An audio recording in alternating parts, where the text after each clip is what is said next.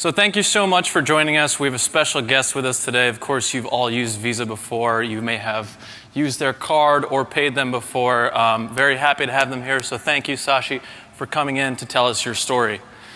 So specifically, we're going to talk about networking today. And everybody has a different relationship with networking. It's love-hate and it's complicated. Your systems people don't want to admit that the network exists, and the network folk want to count every single packet. And this is also the use case track. So we're not going to tell you that Docker is going to solve all your problems. We're going to talk about the Visa story and some of the challenges they had and some of the unanticipated problems and resulting architecture that they ended up with. So before I start, though, we'll do a little story, an abridged history of networking. And yeah, that's a networking pun. I've got some more.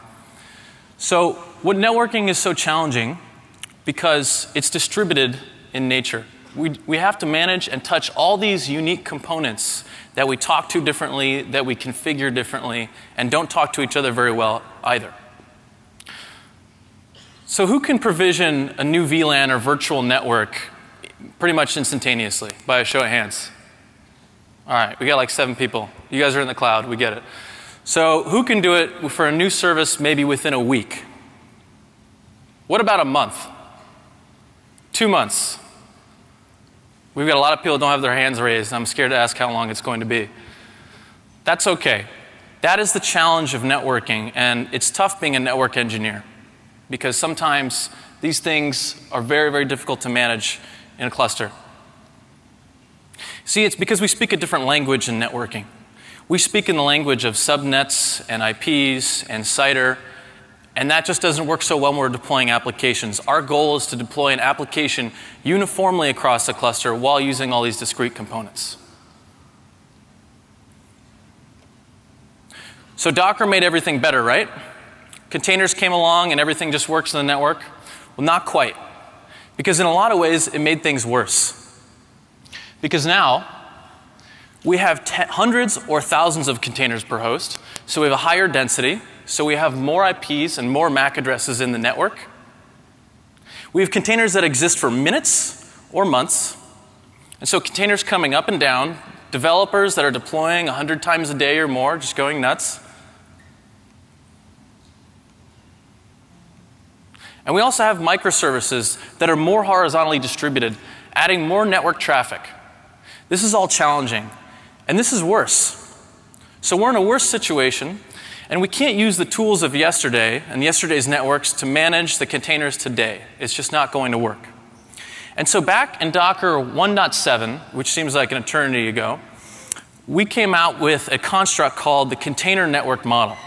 And what this was is a contract. It's a contract between a network driver that does the heavy lifting for the network and Docker itself that is doing the scheduling for your container. And there are 2 very important principles with the container network model. One is put users and applications first. And what this actually means is we want to have portable networks that are defined in terms of our applications, not in terms of subnets and firewall rules and load balancing configurations. And it has to be portable so that it can be used in your cloud, on-prem, bare metal, VMware. And the second important thing was a plug-in API design. And that's because your networks are all very unique. They're all snowflakes, right? We have different constraints and different features that you have in your networks. And for that, we need different plug-in drivers that can accommodate that. So there's 3 more things that are important. One, it has to be scalable and secure. It has to be scalable, and we have to use algorithms that can allow for convergence in very quick times no matter how large the network is. And also secure by default, which is the Docker mantra of securing everything by default so you actually use it. Support across OS ecosystems. This is critically important because you want to use your network whether it's Linux or Windows or in the cloud or on-prem. So you need to have a portable network that works across operating systems. Lastly, it has to be easy so you use it and so you can deploy it. Docker manages your certs for you.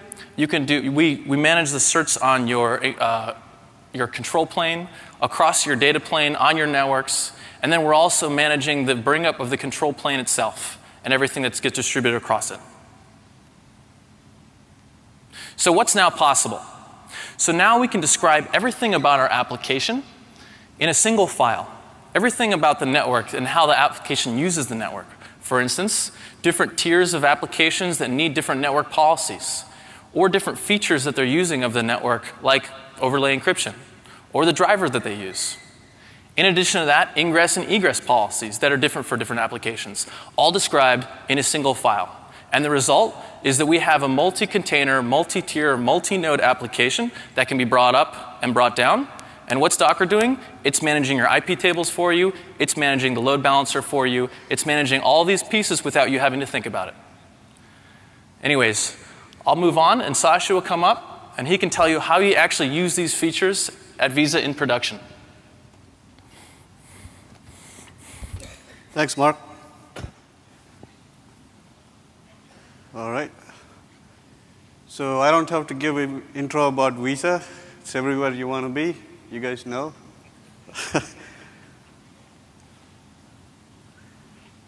So, clicker.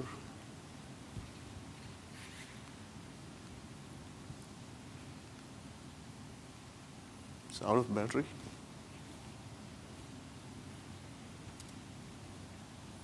All right. Let me give you a quick background about Docker, how we brought in Docker into Visa.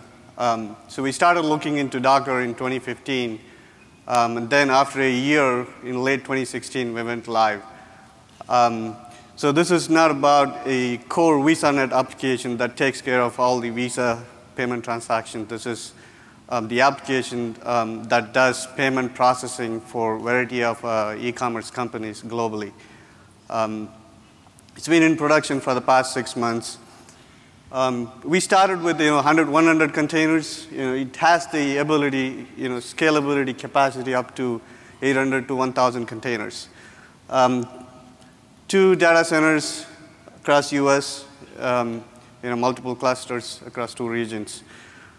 So you could, right from this slide, you could ask me a question, what took you guys so long? It's been a year. You started looking at it in 2015. You went live in 2016, right?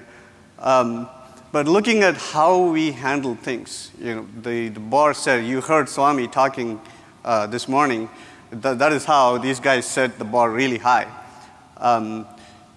I don't know if any of you know about Visa's core system availability. The core system has been running with 0 downtime for the past 2 decades. Yes, 2 decades, not 2 years, right? That's kind of a level of expectation these guys set on certain applications, not all applications, right? So with all that, any application we look into, we run into a lot of those challenges. So I'm just highlighting a few of those challenges that we had, the critical ones.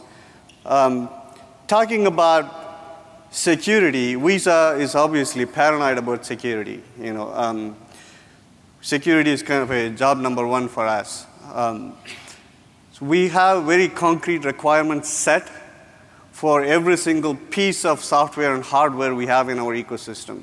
So that means every single piece would need to meet those requirements before it goes live. So when we started looking into Docker, it did not meet some of those requirements we already had.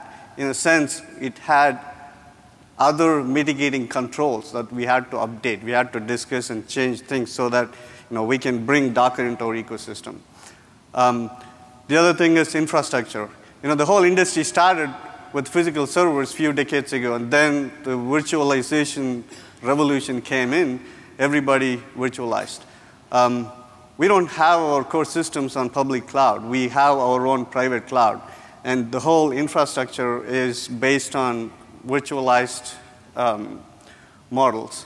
So what this means is when we wanted to have physical servers for Docker, we had to really justify with the rationale behind the benefits of Docker running in physical servers instead of running those in VMs. It doesn't make sense to run Docker in VMs in production, right?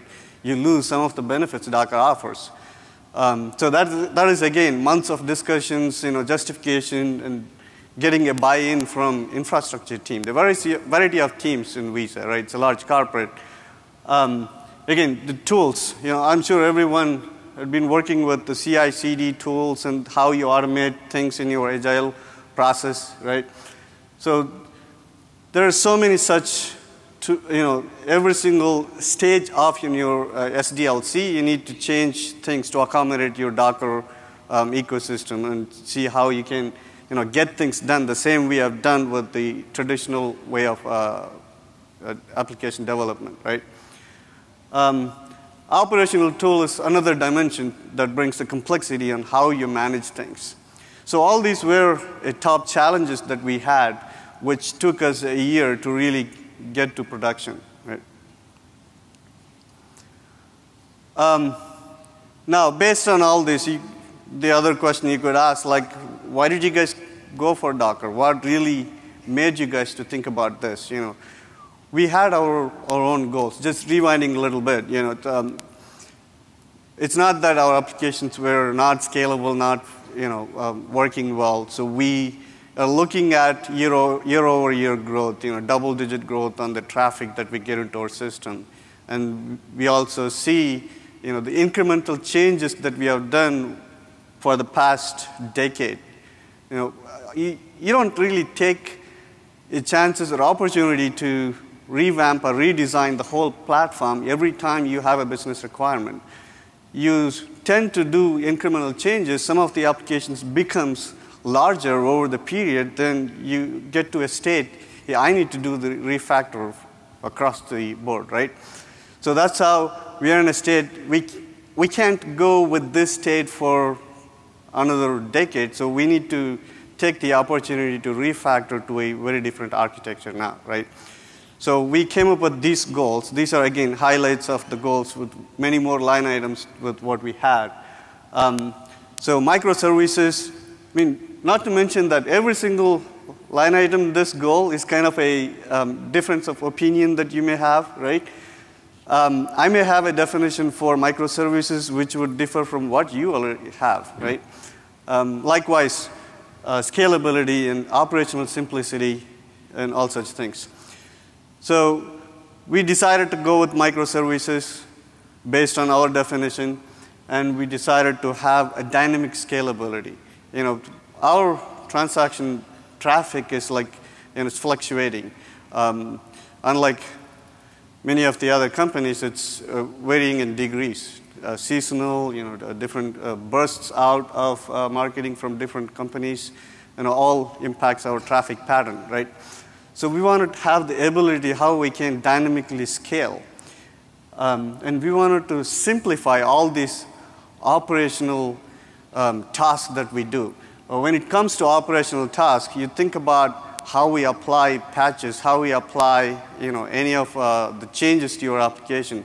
What happens today is I would say for the past few years, the malicious users world, the hackers world is getting really sophisticated. So what makes this to do in your environment is you need to have the ability to quickly push the changes, the patches into your environment. So you can't take time. You need, even to apply proactive or preventive measures, you need the ability to, with a push of a button, I want to have all these patches applied in Linux OS, JVM, whatever you call, right? With the current setup, we did automate to an extent. We do have, scripts automated that pushes things, but still you run into issues. Still, there is some time taken by all these to push any of the patches.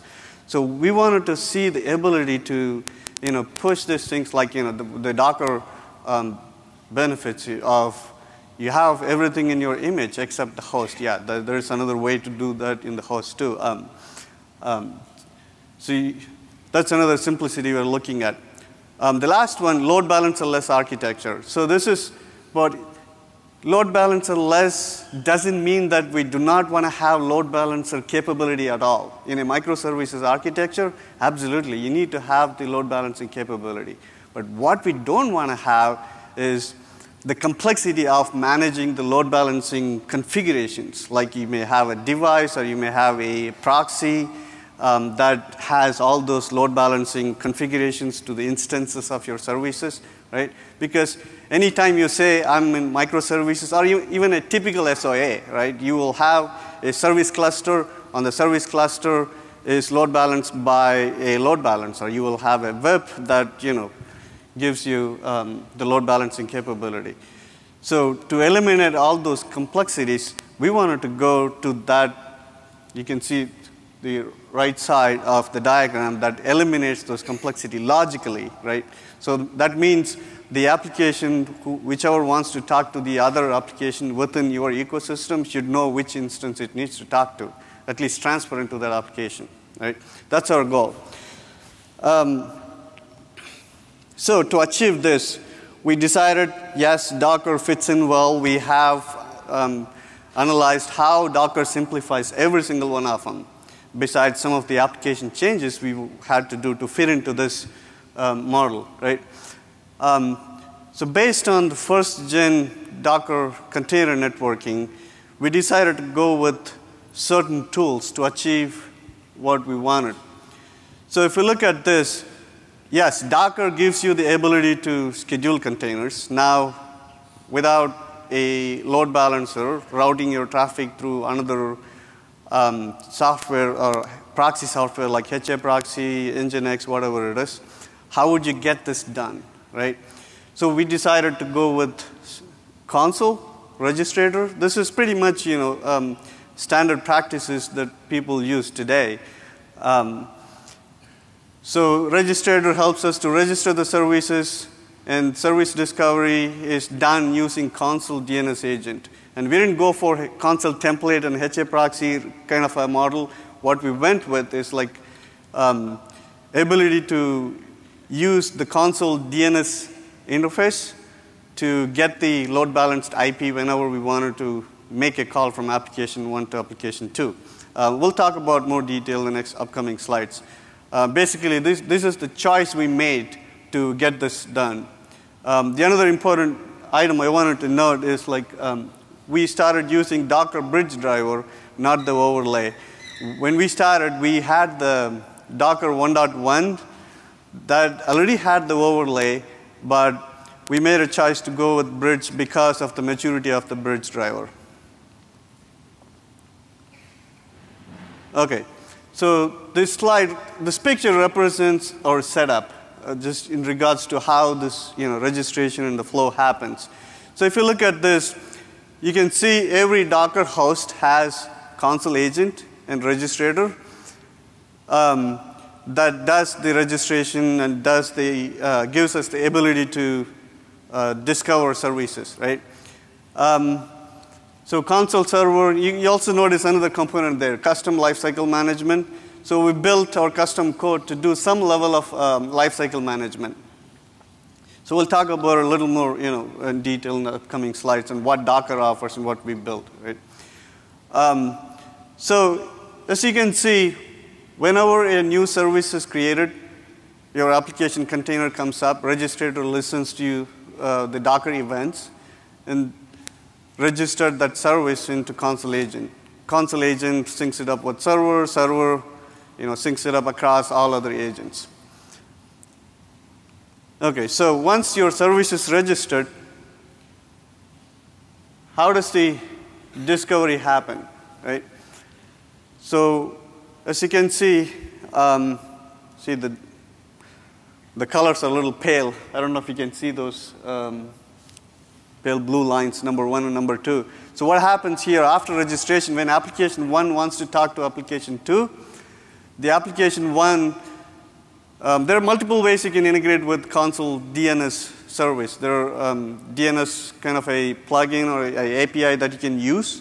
So we chose to use the DNS API from our application itself. We built a common framework so that queries DNS agent from console, hey, give me the next available application 2 instance. So then it gets the next available instance. It knows the exact port and IP of that service, then calls that service. So this is pretty much the setup, and it's nothing new from many of the folks who have been building with first-gen Docker, even some of those with the second-gen Docker. So we see certain problem with this first-gen architecture. If you look at this, console, registrator, they're really good tools, proven tools. There's nothing wrong with that. But there is some complexity that we have introduced in our platform. If you look at that, we needed to manage multiple components. Yes, Docker manages those instances, but when it comes to, we need to manage those console agent and registrator ourselves. In every single host, you have to have this. This is even before the global container came into picture, right? So you have to manage these containers explicitly in every single host. You need to make sure these are healthy and available so that your application-to-application communication happen within your ecosystem. Now, beyond that, what if that goes down? So when it comes to a 4959 available system, you need to make sure this console agent registrator is not really going down. You need to keep them healthy. You need to make sure even if it goes down, bring it back up. So we need to build some custom glue code listening to their health of the system, pinging, is it there? Because if registrator goes down, if any of new containers scheduled in that host is not going to be visible, right? So likewise, if your console agent goes down, if the application one here in one of the hosts wants to talk to the other application, it wouldn't be able to find out. I mean, we do have some caching mechanism to mitigate that. So you need to bring all this into picture to get this high availability there. So those are kind of problems that we are seeing with this architecture. All right, so let's look into the next capability that Docker bring in. Mark is going to describe about the second gen. So what Sasi described is not unique, because the console and registrator deployment model is something that people have been doing for a long time because it works well. It does its job of doing service registration and service discovery for a dynamically scheduled application. So it does this well. Except the thing is that service registration and service discovery are fundamental to any application, especially microservices application, when they're across hosts, but also when they're in just a single host. As developers are developing multi-container applications that still require these features. And so the Docker network engineering team worked really hard to integrate these features directly into the Docker engine so that they're portable and there when any Docker engine exists. It makes a lot of sense for these features to be there wherever you're using the Docker engine. And so in this picture here, I have a single host with the Docker engine running on it. And every single Docker engine, there is a DNS server running. And this is by default turned on. That runs whenever you run Docker. There's no extra configuration from your side to do this. And inside every container, there's a DNS listener that will forward requests to the DNS server in the Docker engine. And so when you schedule applications or when you schedule containers on a Docker engine, we instantly propagate the DNS server with the identities of the containers so they can find each other. So then app1 can resolve the name of app2 and receive its IP address. And then also forward DNS requests outside to your whatever external DNS service that you have running. And this is great even for just a single Docker engine. This works for you. Now this also extends nicely across to orchestrated and clustered environments. For instance, in a multi-host scenario, if you have a Docker engine that's clustered together in a swarm, we automatically create a network control plane for you. And this is, again, is done without any intervention from you. And so when this is created, you may create services on top of your swarm. And every service container gets a DNS entry, of course, corresponding to the IP address that it has. But furthermore, and what's really important and critical to know is that every service also gets a virtual IP. And this virtual IP is load balanced internally by Docker in the host. And so without any extra configuration, a VIP exists for every single service that load balances between services that you have in your swarm. To take that one step further, in Docker 1.12, we introduced the health check. And so now you can configure a health check for your applications, some URL or anything that you're using to check the status of your application inside the container. And the Docker engine will, by default, check the health and then send that back to the cluster. And so the cluster is aware of the health of any of your containers. So that if a service goes down, well, then the cluster is aware of it. It can remove it from the Docker load balancer. And then so that service isn't contacted anymore. And then the service will be rescheduled depending on whatever scheduling policy you set for it. And so this is really powerful because we're managing the entire application lifecycle just with a single engine or across a swarm cluster without you doing any additional configuration. And so this is good for applications that might die or freeze up, or hosts that die, or putting hosts into maintenance mode to get containers off of them. The lifecycle through all these steps is managed by Docker without anything from your side. And now Sasi is going to talk about how they use some of these pieces at Visa. Thanks, Mark. All right, so we didn't choose Docker because it's a shiny new object, right? We knew what we are getting into. So it's a evolution. We need to keep working with the team. We need to get to a state where it can be solid, it can be highly available and meets all our requirements. So looking at the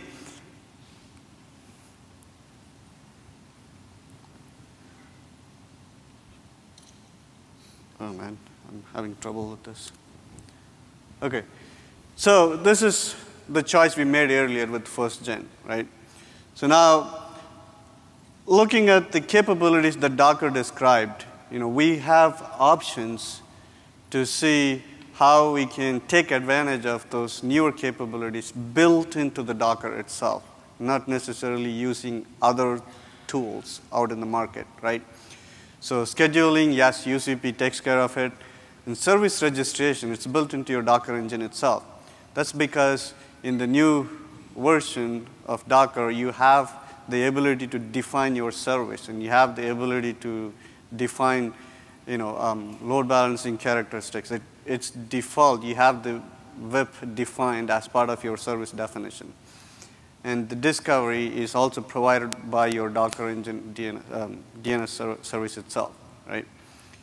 And the other important thing I wanted to note here is it is on the overlay network. These are built on the rails of overlay, right? So we also decided to switch to overlay to take advantage of all these capabilities and the other information the other advantages that overlay brings. So if you look at all these load balancing capabilities, it's logically that's nothing new. It's pretty much same software-defined load balancing capability that you would get out of any of those tools, right? But what this gives you is you don't really have to manage console agent. You don't have to manage registrator yourself, right? You're free of managing such tools. You're relying on the same piece of software that is managing your instance. Isn't that really good? It's a good option, right? So we decided to go with that. So it takes care of keeping that highly available. So because if your engine is down, although there's a capability your container can still up, which means your core system that takes care of your application containers is also providing you all these load balancing capabilities and service discovery. So with the service definition that's built in registry, you define a name for your web, which is what your application is going to use to discover the other service within your ecosystem. Obviously, there are multiple other options. We're just going to focus on this problematic area, right? So there's a variety of ways you can configure, like exposing port, exposing external services, all the ingress, egress network that Mark talked about. Specific to this, when the application wants to talk to application 2, yes, all you use is web. Look at this picture now. It becomes nicer, with less colorful, not much of red in there, red, orange, but still,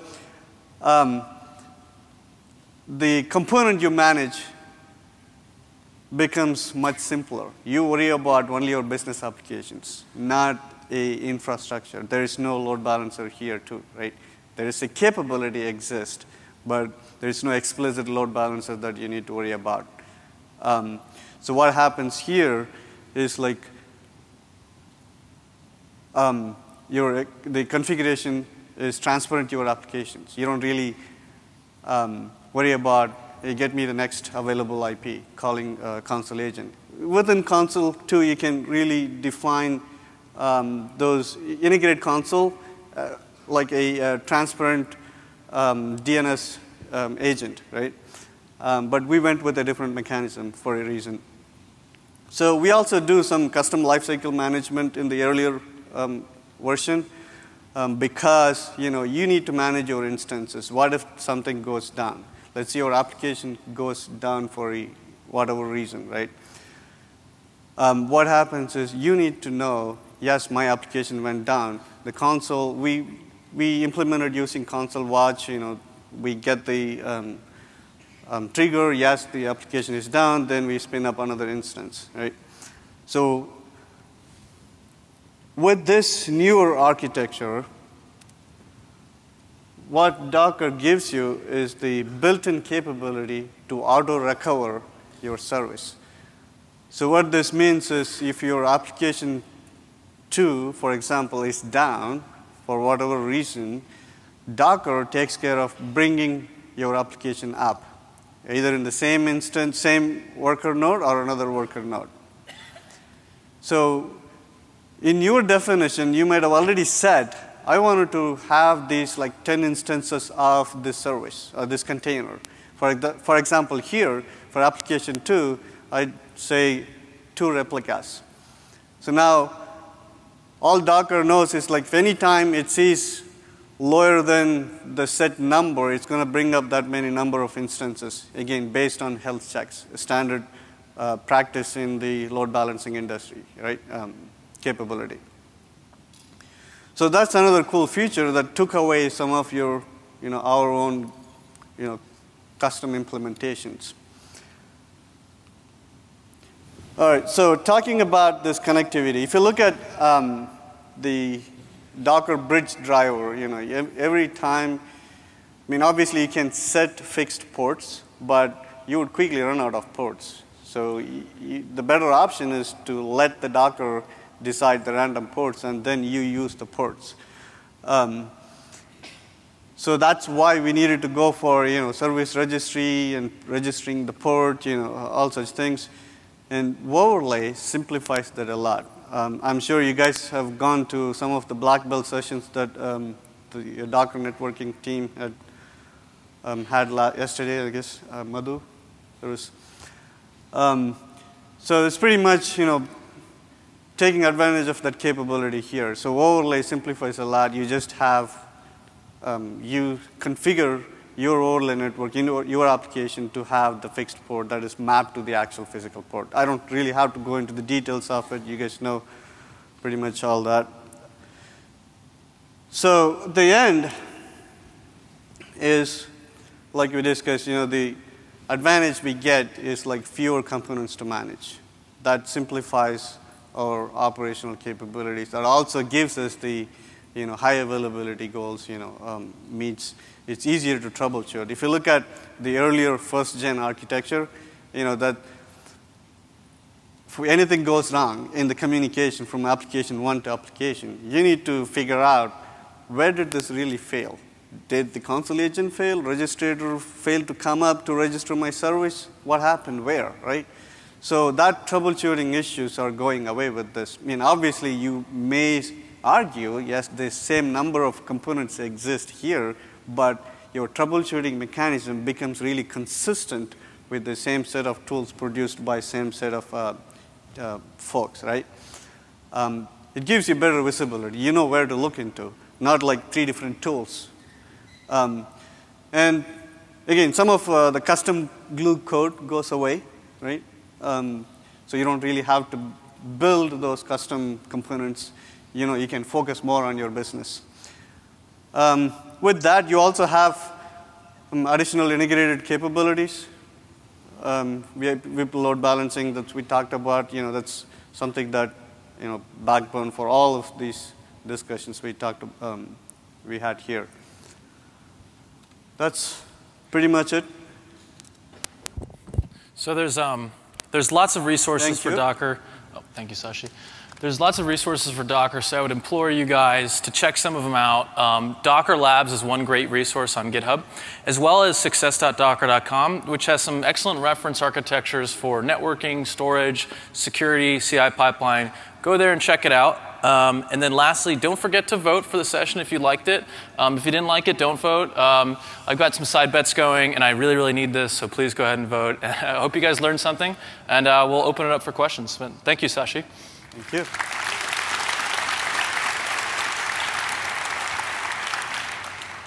There's a mic over here, by the way.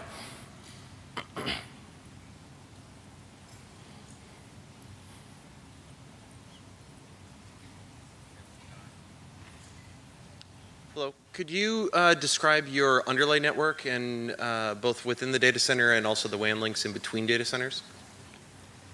So we have well-defined subnets for each region, if that's what you're asking for. Like, it's a physical network with virtual, VLANs based on our own definitions. Again, can give you more details. It's specific questions. Layer 2, layer 2, the data center, and then MPLS in between them, or?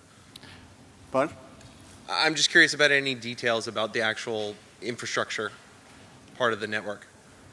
There's probably a lot. I don't know how much I can discuss about it, but that's why I'm kind of hesitating to say. It's a pretty typical multi-data center setup, and within our data center, we do have, completely isolated networks for application groups and also platform as well. We call it as a pod, all secure pods with the different firewalls around it.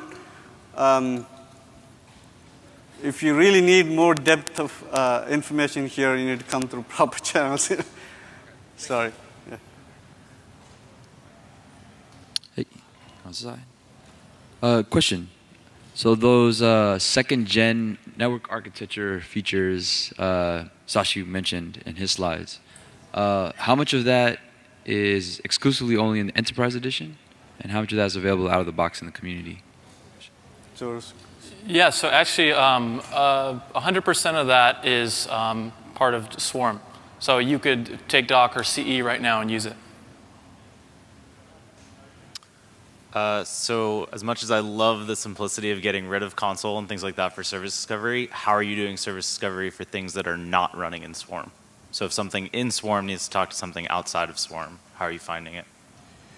So for services outside of Docker ecosystem, we already have the typical SOS setup. We do have load balancers in front of it. So all you need is that DNS for that service, right? We're not, until we move them into the Docker ecosystem, you're going to use the typical communication channels. So your services in Swarm just have a hard-coded load balancer to the service they need to talk to, or what? How are they finding that other thing? So we use console for configuration properties. Console server is not going away. Yeah, it does play a very important role in our ecosystem. Yep. Right? The capability that we are taking out of console, like the service discovery and service registration, is something that we do not want to use for this Docker ecosystem, and we would use rather the Docker's built-in capability. Got it. But the console's configuration management is still there. Yep. What we do is like that VIP name we talked about is configured with a key value in console. So when our service needs to call from application 1 to application 2, it gets that VIP from console property. Got it. Thanks. Mm-hmm. I was wondering if you could compare the performance of the bridge network versus the overlay network that you saw. So it's a virtual mapping. I would probably get more details if you're looking for a performance difference. We haven't measured the performance yet, but we don't see the much of a performance. The second gen is not in production yet. So we're working on doing this performance testing and security testing on top of all this. Docker's done some performance testing, and with both bridge and overlay, we're rewriting the packet, and even with overlay, there's some load balancing going on, and so both are going to be obviously slower than using host mode or Mac VLAN. But overlay performance is pretty on par with bridge, but a little bit slower. Like 1% slower, or like 10% slower, or like 50% slower? I think it was within the 50% range than bridge. As far as latency is concerned. So from the discussion, we had the same question. So from the discussions we had, the kind of the differences you would see, microseconds. When it comes to your internet traffic, how much of a compromise that you can make for the flexibility is something that you need to make a decision on. Thank you. Mm-hmm. What are you guys using for DNS? And also, related question, are you looking into NFV products to run in Docker at some point in the future? Where you are with that? But for DNS, just for DNS? DNS service, yeah. Do you have your own DNS service? We have our own DNS servers in our data centers. Hardware? Yeah.